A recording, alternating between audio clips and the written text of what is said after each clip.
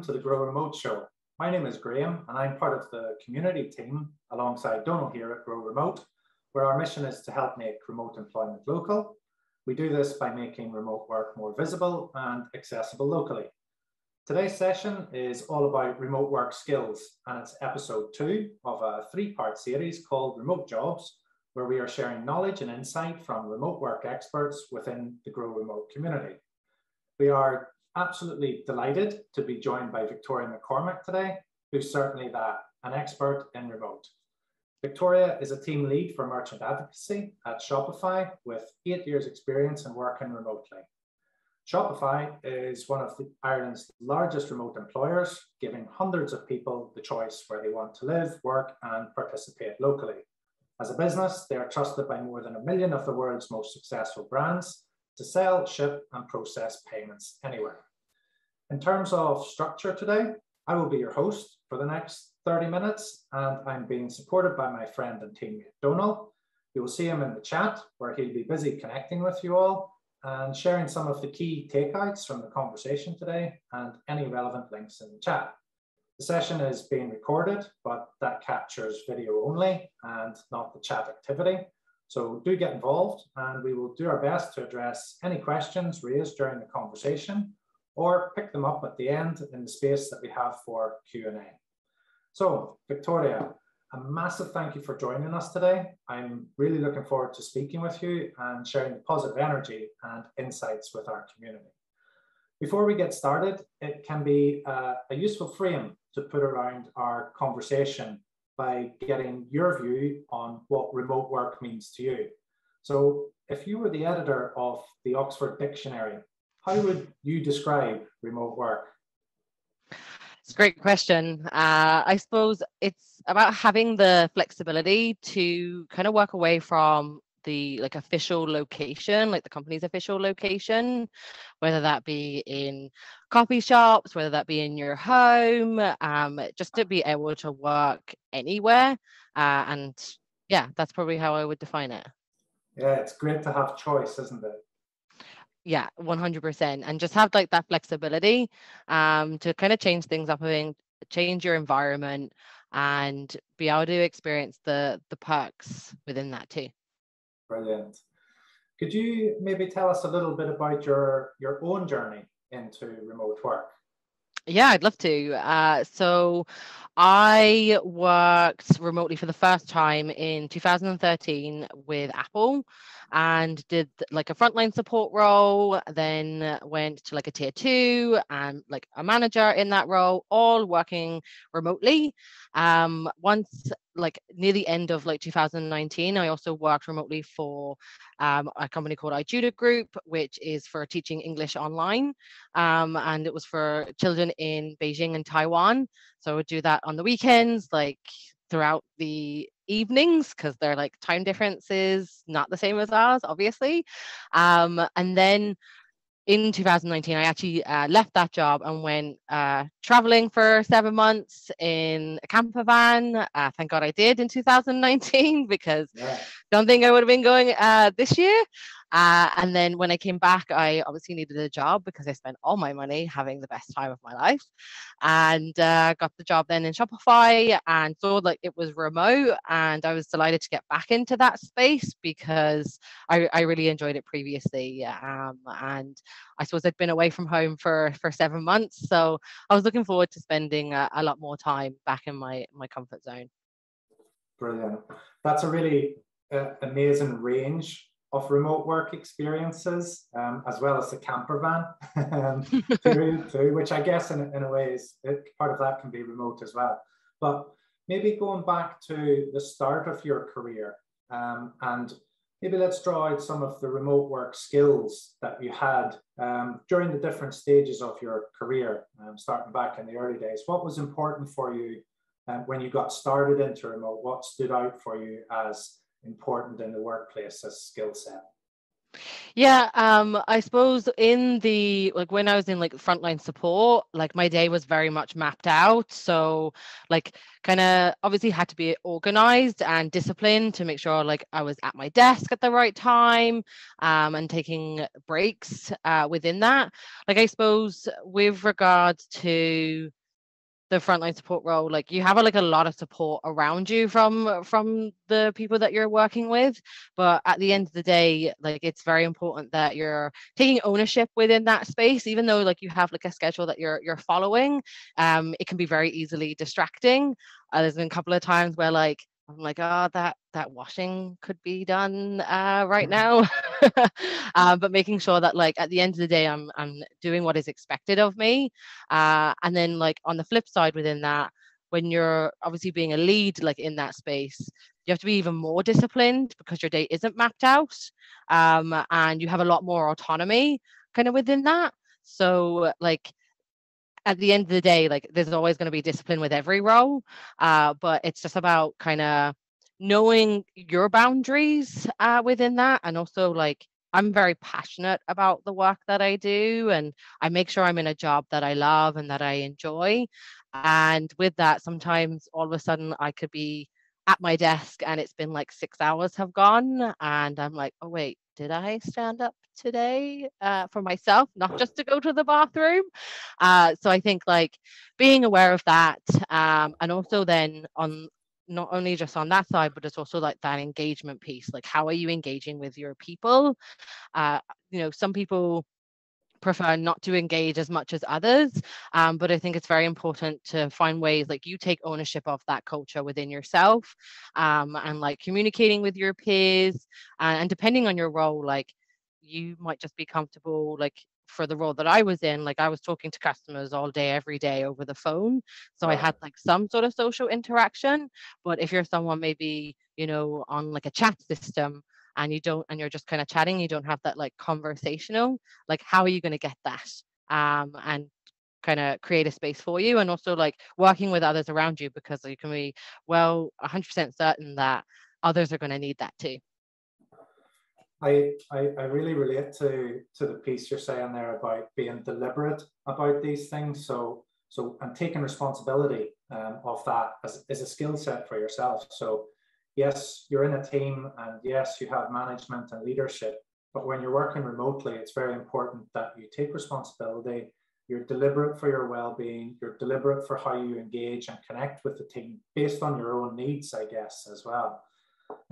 Yeah, Has definitely with your sorry, just with your like own needs, like you know everyone works different hours in the day, and like I find that's usually a lot of the beauty in remote working, is like you do have flexibility to like work your own hours.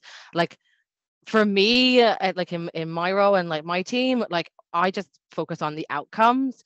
I'm not super concerned how it's done. I'm just focused that like this is what we're aiming to achieve, and that's what I expect. How you get there is completely up to you, and how you map out your day is completely up to you. I just expect this outcome.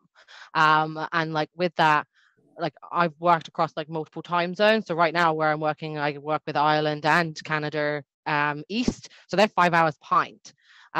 So like with that, I have to make accommodations for that. Like if we wanted to do a team event, Canada East are finishing at 3 p.m. That's 8 p.m. in my Irish time, and my Irish people finish at 3 p.m. So how do you create as like a social space for that? And like usually you go to the like go out for drinks or go for dinner, like if you're in an office, whereas you can get a lot more creative. And there's a lot of things out there online. Even like something that we were looking at the other day was like a bingo brunch thing that you can do online. Like there's so many different activities, free and things that you can pay for. very good. Yeah, I guess one of the big key skills, and this is not related to remote or office bound, is communication. So going back to there, you're saying about communicating with teams across different time zones, or considering people with different preferences of how they communicate to each other. Do you have any examples or thoughts around communicating directly with team members, and is there a difference in language or tone or style or even tools that need to be used for doing that? Yeah, definitely. Like I think when you're kind of dealing with like different time zones, different cultures, or even just like you're dealing in Ireland as a space as on its own, like if you're communicating via like a digital environment versus like on camera or like in a meeting space, the communication is different. Like I find, you know, you have to be very specific if you're communicating on like an instant messaging, and try and provide as much context as possible. Otherwise you're going to be going back and forth in messages and time's going to get wasted. And like a lot of people do tend to like, oh, let's just jump in a hangout and like talk it through, and it takes like 5 minutes compared to like 30 minutes later a Slack messages if you haven't been clear enough, or maybe you miscommunicate and someone like, something that you could say is, I want you to do a presentation, here's the slide deck. And then like a week later the person did their own presentation because the word you used was, I want you to do a presentation, and like took the slide deck as like an example. So it's really important to be like very specific in your language and instant messaging, and then when you're kind of interacting on that like camera space, like try not to make it all work. Try and like take that space and time to build relationships, because the stronger relationships you build, the easier the work will be, and the easier it will be to collaborate with the teams that you're working with. And then specifically to me, like with time zones, like I might have to speak to someone in New Zealand, and for me to move forward in it, I am writing a message today, but I know I'm going to receive a response tomorrow. And if I don't write that message appropriately today, I could be delayed another 2 days because I haven't put like the right context or right information, or maybe I've even just reached out to the wrong person. That's great advice about putting the right language into the communications, depending on where they're going and when you need responses by. Just thinking, and not to dwell too much on the past, but you've got great experience when you started remote working, doing frontline support. So there's going to be a lot of people making a similar first step into the world of remote. And I'm wondering, is there any difference in the communication for if someone's moving from a retail environment and dealing with customers face to face, and they then move into a remote environment and they're doing that over the phone? Is there a difference? There may not be a difference between the skills that are required. And as leading a team, what would you expect from people in that position to be strong at? Yeah, I suppose 100%, like the skills that you have in that environment, you can totally apply in a remote work environment. Like all those skills are 100% transferable. If anything, you're actually going to be able to level up those skills when it comes to like communication and like engaging, rebuilding trust, problem solving, because you're not like in a space where someone can like show you a picture of maybe something that they're looking for, or you know, maybe they have questions on a particular product and you know you don't have it in front of you and you've got to go find that. It actually allows you to level your skills up further, because you can get more creative. So like someone, instead of like having the picture to show you, you've got to ask more probing questions about that product. What does it look like? What color is it? Why do you need it? And try and understand more of like the individual you're speaking to. So if anything, you get to build relationships even further because you're showing more curiosity to that situation, because you have to, because you have less physical context in front of you. But that's not to say that you can't obtain that context. You just maybe have to ask a few more questions, or you know, try and listen to certain points that individual is saying, and you've got less distractions, right? You're not like, if you go by your example, like in a shop you might have 3 people standing behind you. We're coming up to Christmas right now. Maybe you're like, okay, I've got these 3 other people, I've got to deal with them, and this stock thing has to happen, I have to do this, I have to ring this person. Whereas like in your remote environment, in that moment you can prioritize that particular person that you're working with in that time. And also you can be communicating in your certain methods that you have within the company that you're working with. Having worked in retail myself at some stage, Victoria, I can really relate to that. And it's great advice that the skill set, being able to recognize that you can prioritize and actually doing that, I think, is fantastic advice. I'd like to move more into the present in terms of your work experience again. Yeah, sure. And now you're leading remote teams. And are there any kind of standout skill sets? And I guess there's two sides to this. So one, what skill sets do you like to see within your team of remote workers? And then we can also, I guess, on the other side of that is, what skills did you need to develop differently to be in a position to lead remote teams? But we can start with one question at a time. Well, I love talking about my team because they're brilliant. And like what I kind of did from like a leadership, because I've actually just hired a lot in my team, is I did like a skill assessment. So I looked at like what are the role specific skills that I'm looking for, and then what are the general team specific skills that I'm looking for. And then with that, like tailor my hiring process like around that. So I wasn't looking for people who worked remotely, but I was looking for specific skills that they had strengths in to do the specific role that I am in. But a big thing I think that people that are really successful are people with a growth mindset.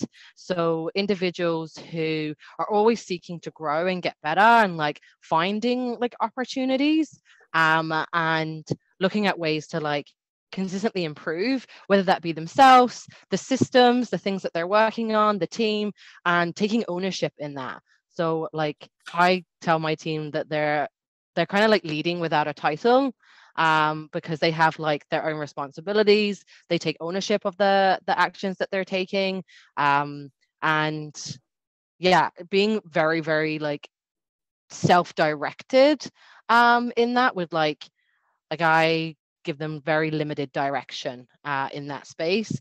And I think like all these skills that I'm calling out are applicable to like any role really that you are working in.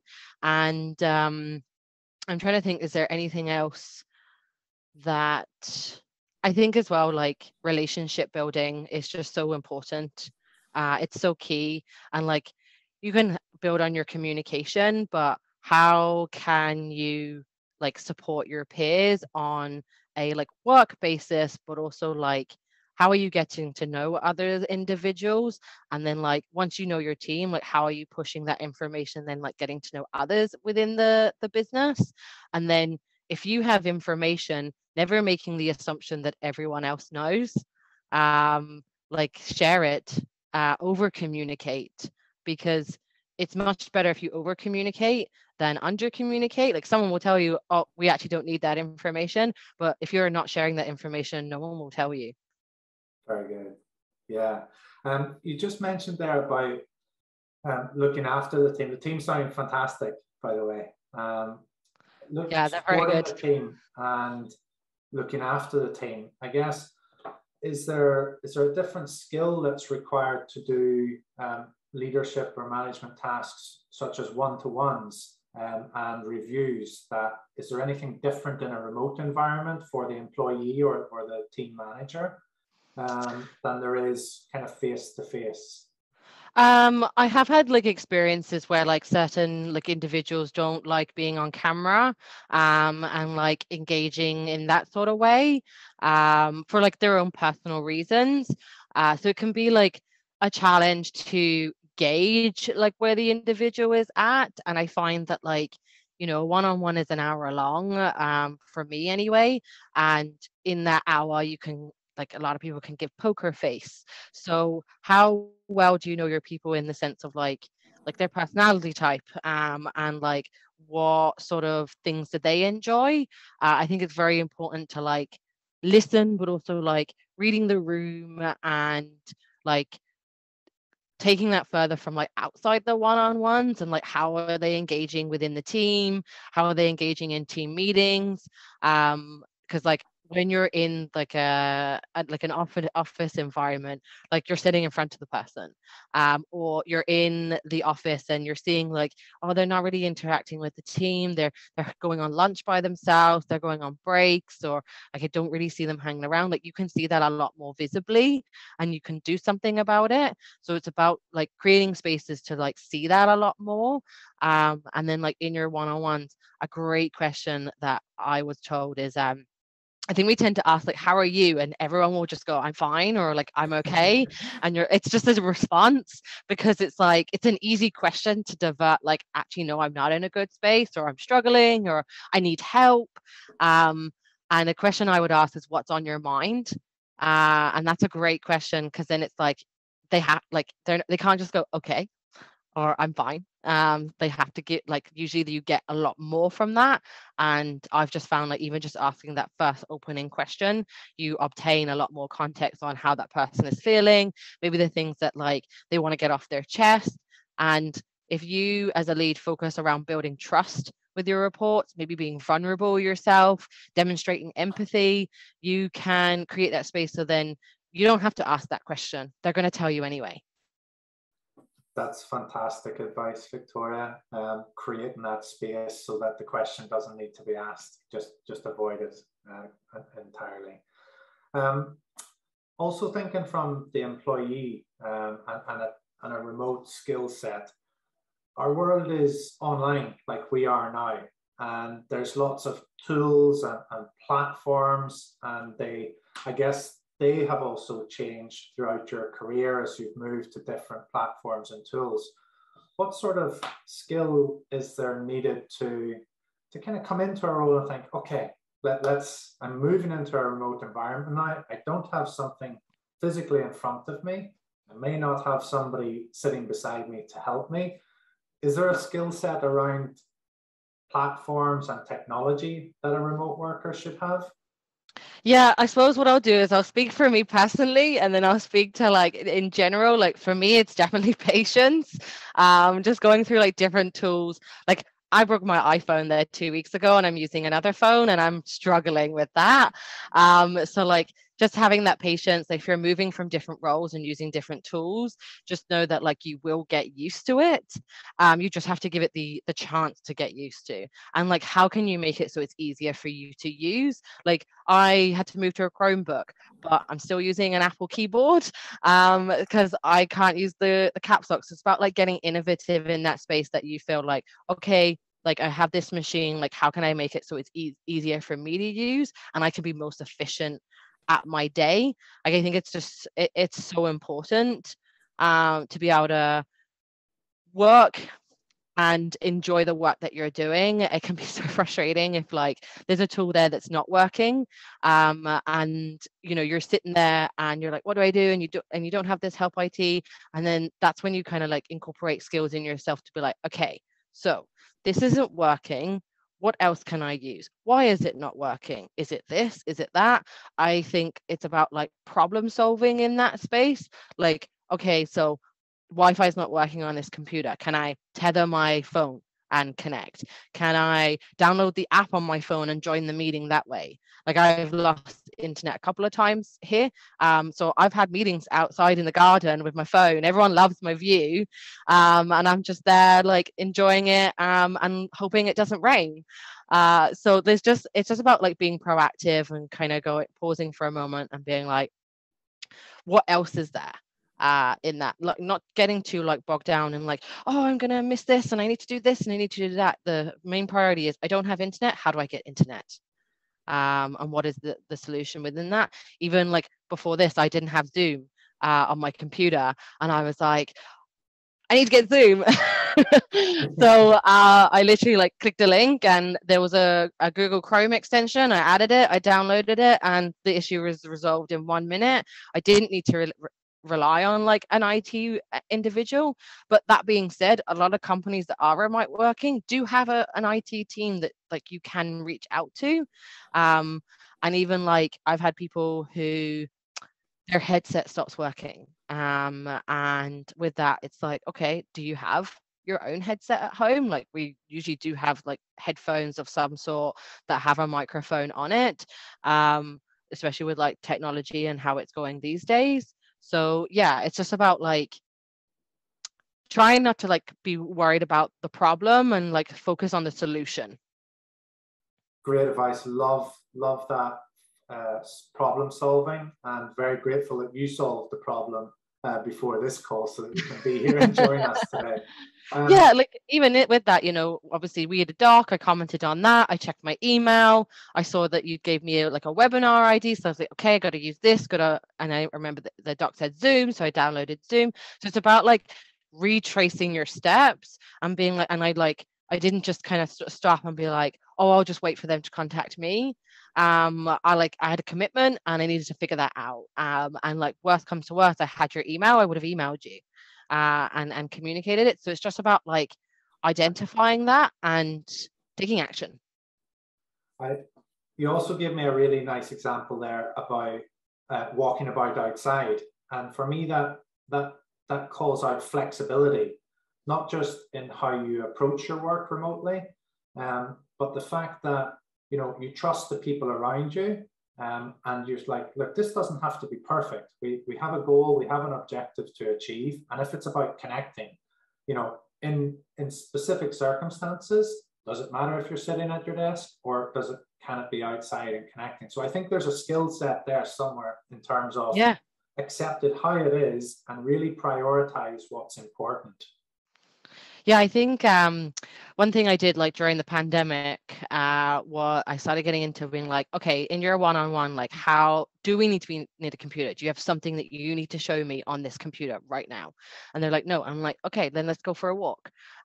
So like they'd go for a walk with me. I'd actually bring my dog with me too, and I'd just be like walking around. I walked to the park and like just came back, and we were just having a one-on-one, because like then there's no distractions, there's no like Slack going off, there's no situations happening, it's just you, that one other person, kind of shooting it out, talking about the things that are going on. And I find that like it feels more personal and you get like more raw information. Also, you're getting outside, you're having exercise, like it's a positive. And like obviously it's completely optional, like it's up to the individual.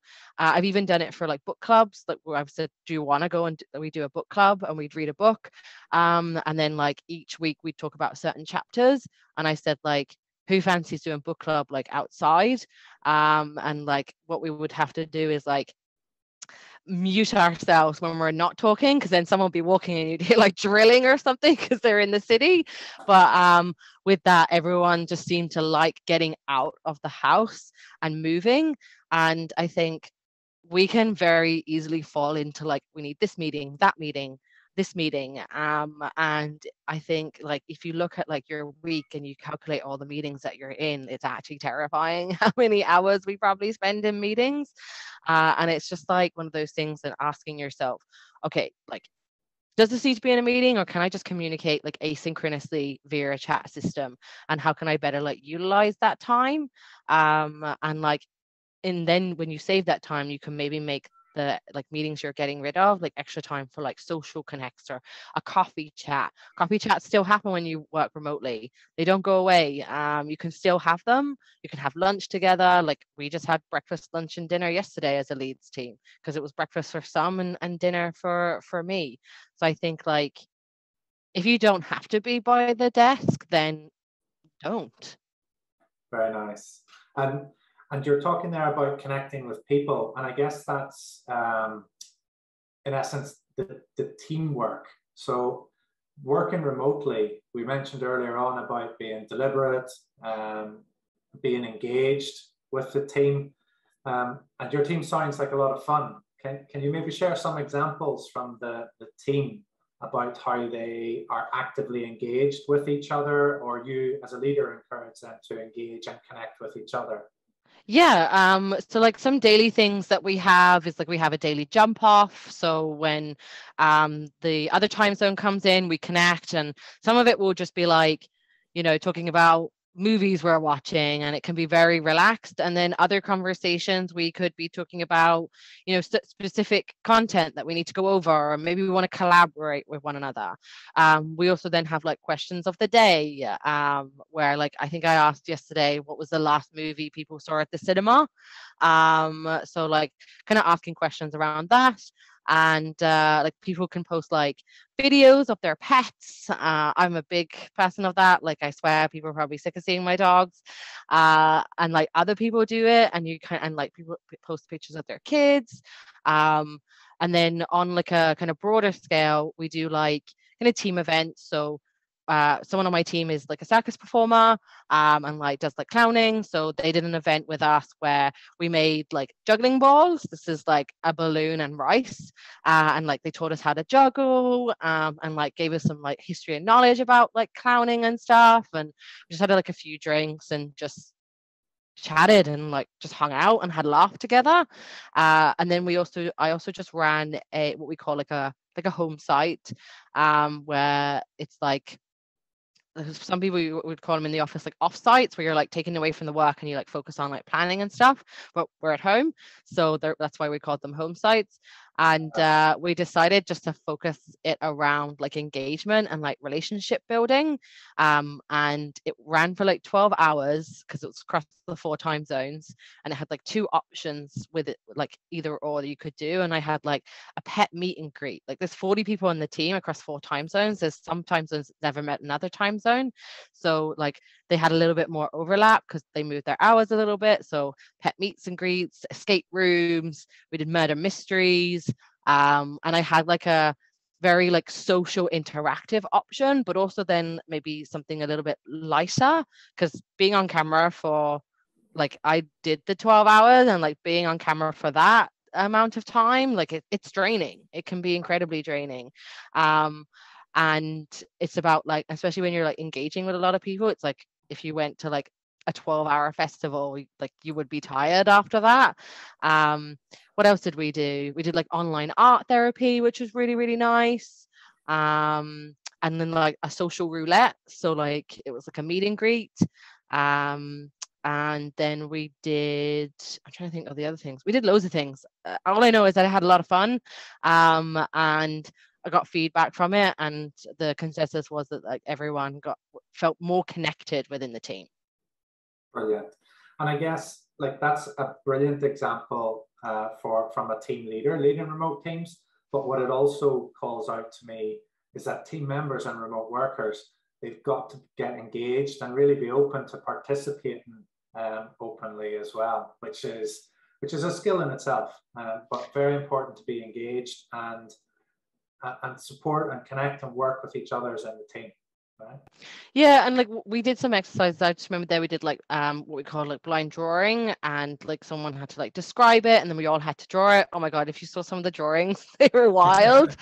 But it was just something that people could still come to the sessions and not participate and just be there and be present. So I think like it's very hard for like a big group of people to be like a one size fits all, and you have to be aware of that, and kind of like, and that happens whether you're remote or not remote, you know. And it's about making sure that you're hitting like everyone's needs, and being aware of like what your people need, and like what one person likes and what one person doesn't like, and how can you like accommodate everyone within that. And that's why like I had an option A and an option B, and like option A was more like super interactive, engaging, high energy, and then your option B was more like word searches and like online art, and like watching Shopify has some shows, business shows, and like watching that and discussing it, so that like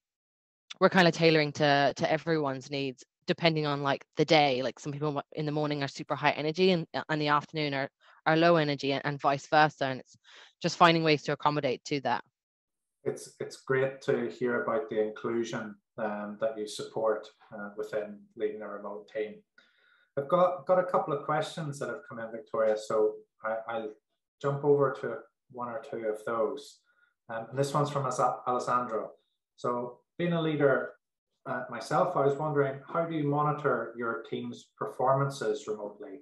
do you rely on specific KPIs? How often do you interact with the team to avoid team members feeling micromanaged?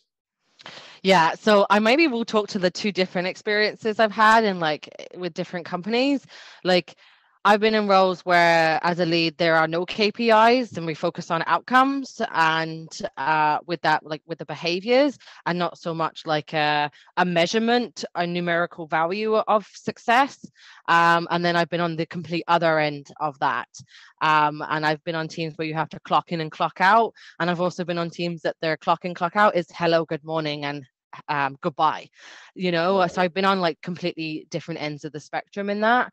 Like I do think from my personal experience, it does come down to who you hire and the type of characteristics that you're looking for in certain individuals, and also being comfortable to trust them. Like people are, have humanity and morality, and like they are like would be like good citizens and should show up to work and do their job and have those expectations. I know that not every company allows that to happen. So I suppose it's just kind of like, how do you like engage with them around kind of like those KPIs and explain to them what the importance is, and like creating a space to like let them have fun with those KPIs. Like I don't have KPIs on my team at the moment, but I have end of year goals for them and I put them in a bingo card. So I was like, look, you got end of year bingo, whoever wins first, go for it. And each individual has their own like bingo cards, and I've like created a game out of it. So it kind of like motivates them to like want to get the job done. And as they're seeing things crossed off without like seeing like a tooling system with numbers on it that, they see day in, day out, how can you make it so like there is some sort of like fun exercise behind that? And that applies to remote working or in an office. And then like feeling micromanaged, I think it can happen. I have been guilty of doing that, and it usually boils down to like trust, and feeling comfortable to discuss that, and like having like an open conversation and saying like, am I making you feel micromanaged? What sort of feelings and emotions does that bring up? Where do you see that happening the most? Like you give your team goals, and you have to hold them accountable to it. Why not let them hold you accountable to something as well, and create a space that you're showing to them that like, I'm learning, I'm developing too, I make mistakes as well, and it just solidifies that bond with your team, so that like they also know that you're not perfect, and you're aware of that, and you want them to help you because you're with them day in, day out. Why not? Right. Thank you, Victoria. There's a really important piece there as well, around a remote skill of being able to give feedback, not just as a team leader, but as being part of a team. There's also different channels and different ways, so you have to develop that and understand the right way to do that in a remote environment, regardless of whether that communication is going side to side with peers, to management, or within the team and upwards. So that's Yeah, I great. try and keep it like I encourage my team to talk to each other about what they're working on, so then the team can also hold them accountable as well. And like with that, like if they don't feel comfortable, then maybe that's a different problem that you need to own as a lead, and asking them why they don't feel comfortable. And like, you've got subject matter experts in here, you've got people who have really strong skills. Why are we not leveraging them? And I also talk to my team like, I don't want you to work harder, it's just about working smarter, utilizing the things around us. I don't need you to do a course, I don't need you to go and read like 10 books. Maybe if you speak to Graham in this department, or who's already on our team but they're just in like a different area, and you just got to chat them and book a coffee chat and go in with curiosity, more so than like, I need this and this. I think it just creates a better environment. Brilliant advice, and a great way to connect with people as well. So I've got a couple of questions. Here we go. Good. This one's about motivation. So I guess we kind of touched on it at the start around being disciplined and understanding where you are. This one is, how do you keep yourself motivated if you're under pressure? Working alone in a room, it can be hard to stay energized and positive. Yeah, I think like just with me and my personality, I kind of thrive in that environment. Like I'm on a team there that deals with high stress environments. So I suppose like that to me would be like, let's do it, ready to go. But I know not everyone is like that. I think like if you're feeling unmotivated, then maybe you need to step away from the computer. Maybe you are not going to provide your best work right now. And you need to be kind of self-aware in yourself and being like, okay, like I'm not motivated. Maybe I need to do something that re-energizes me in a different way. So like a big thing for me is if I'm like having like a bad day, or if I'm feeling like, oh, I just like Tuesday I wasn't well, I was like not feeling great in myself. I was feeling kind of sick. And well, firstly, I like you can take the personal day. Like if you need a personal day, take the personal day. But secondly, like working remotely, I have two lovely dogs. So when I'm not feeling motivated, they give me more energy than I think anyone can. So they motivate me, and like they're a big part of my life, and they put smiles on me. So that's like something for me. And I'm big into music, so like listening to music in that space, like it's not like I'm not going to be able to tell you being like do this thing and it will work. You have to identify what works for you and what makes you motivated. And a lot of it is can be also like are you motivated about the work that you're doing? And you know, if you're not, then maybe ask why. What is it that's unmotivating you? Is it the type of work you're doing? Is it the amount of work that you're doing? And maybe that needs to change. And how can you take that ownership and maneuver within that? Maybe it's canceling a few meetings so you can take a lunch and take a step away and have something nice to eat. I think it's more about like when I kind of feel unmotivated, for me, it's usually because like physically I'm not feeling okay. Um, and like with that, like I just kind of assess my situation and be like, what do I need right now? And if I'm struggling to understand that, then I speak to my lead and be like, I'm feeling this way and I don't know how to get it back. And if you kind of don't feel comfortable talking to your lead, then maybe talking to a peer. So like consistently like leaning on those around you, building those relationships. And then, you know, maybe another thing I also do is like I'll have a shower. I know it's strange, it's in the middle of the day, but I might like have a shower, put on some music during my lunch break, have something to eat. So like I'm kind of like refreshed to like start the day again. There's a million ways you can do this.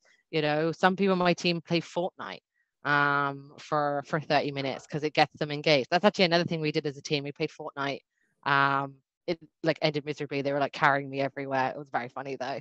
But yeah, that's probably what I would say. To join your next Fortnite session as a I know they'll probably be carrying me when this like fog. This purple fog kept coming, and it was coming really fast. And all my team just kept having to pick me up, and they were like, "No, it's about time we gave them back to you, Victoria." So yeah, that's probably what I would say is like ask yourself why you're unmotivated, and then see what ownership you can take, and then see where you can lean on for support.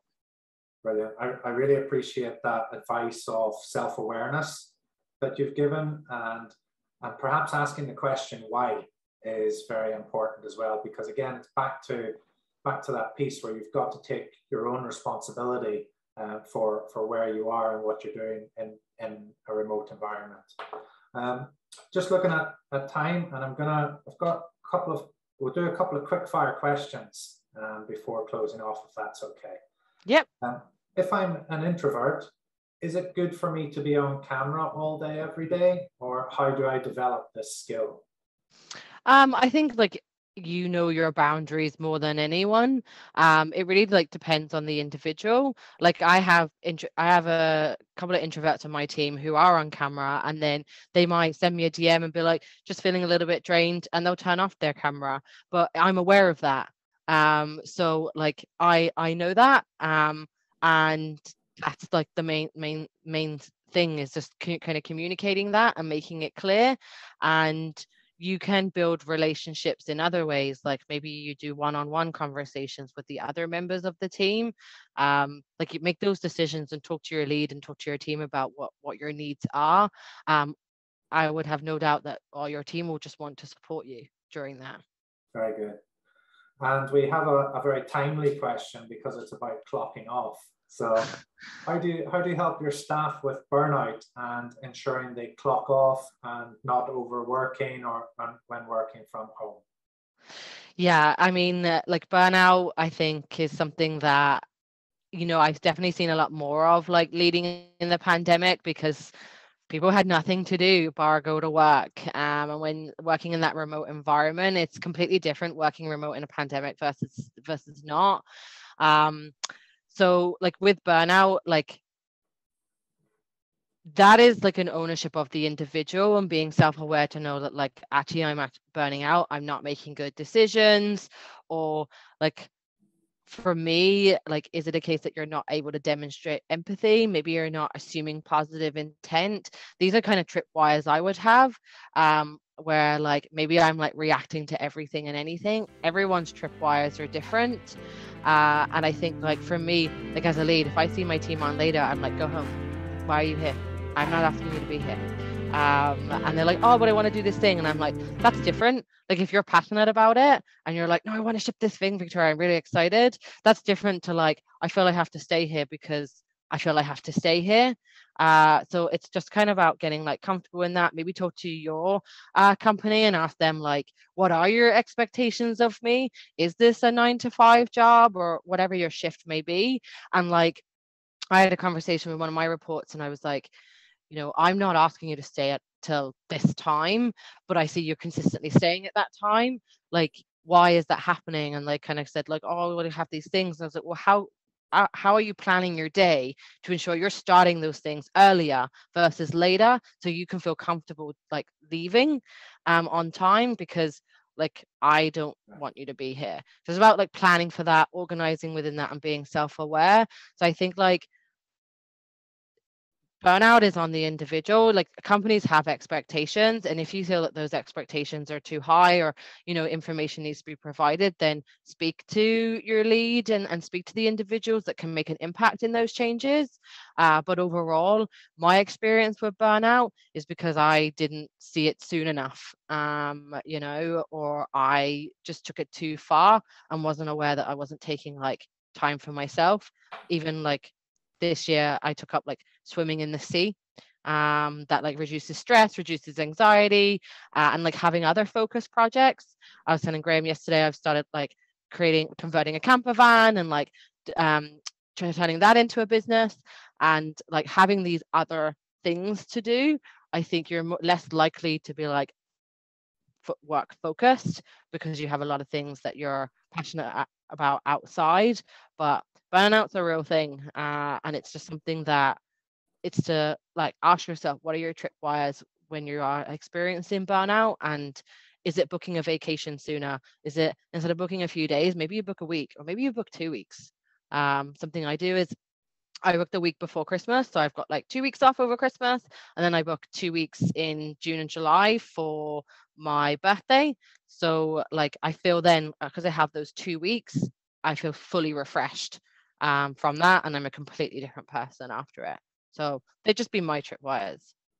And I guess it's nice to have markers in the sand that are there, and they're fixed points for you to either work towards and say, this is where I'm going towards, or if you look forward and say, not sure not sure we can get there, let's put something in the middle. So great advice. Yeah, like for leads, like I got advice there once. It wasn't advice, like someone told me this, that their experience is like, from a leads like point of view, like I could have like gone out for like a month at the beginning and took the time that I needed, that personal time, and replenish my batteries, versus my team having a very bad lead for 6 months, and the whole team being impacted within that. So as much as you have a responsibility and want to support your team and be there for them, like you have to put your own oxygen mask on first, and take the wellness that you need, because if you're not in your best self, your team's going to suffer.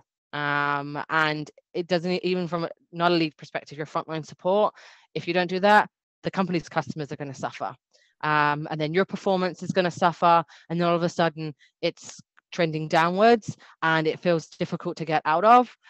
So I just think like having that awareness and having like certain tripwires for yourself and being like, and knowing like this is what I need to recharge my batteries. Like I even did a digital detox one day where I didn't touch anything technical or digital for 36 hours just to take a break. I realized I have a problem with my phone because it was very difficult for the first 12 hours. I just wanted to check my phone. But like doing things like this that that you like, some could be reading, some could be running, like it really depends. But I think knowing what you need as a person, I think it falls on you more so than the company, in my personal opinion and my experience when I've gone through it. Brilliant. Victoria, we have had so much insight, and I've had a lot of fun today. So there's two sets of people that I would love to say a massive thanks to. The first one is yourself. That was a brilliant session. And also thank you to everybody that's joined us, been engaged in the chat, and throwing some questions in there for us as well. It's been brilliant insight and brilliant support for the community. So thank you again, Victoria. Our next episode of the Grow Remote show will be at the same time, 3 p.m. Irish, on Thursday, the 9th of December, when we'll be talking all about finding and applying for remote jobs. So don't miss that. Thank you again to Victoria, and thank you also to the Grow Remote team that are behind this show, Donal and June. Once again, thank you, Victoria. See you all in the next episode. Until the next time, look after yourselves. Thank you. Thanks. Thanks, Victoria.